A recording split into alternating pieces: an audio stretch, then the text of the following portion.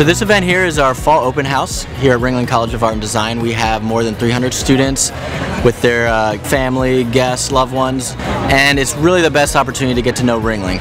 Open houses at Ringling have demonstrated really how the teachers and the students alike are very dedicated to informing newcomers on what is all available here and the different resources that you can use and just the different friendships you can make along the way. I've been interested in Ringling for probably my entire high school career so far. I fell in love with the school.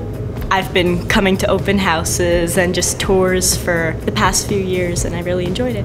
I decided to attend the open house because I'm really interested in the computer animation program, and I think that they have a lot to offer. You get to talk to people who have taught these classes, and you can get to ask them questions. It's better. This is definitely like my #1 choice of college that I really want to go to because I live around here, and I've definitely every time I tell somebody, yeah, I'm planning on going to Ringling, they're like, oh yeah, that's a really great school, and everybody just heard of it and has like really good reputation of it, and yeah, it's where I want to go.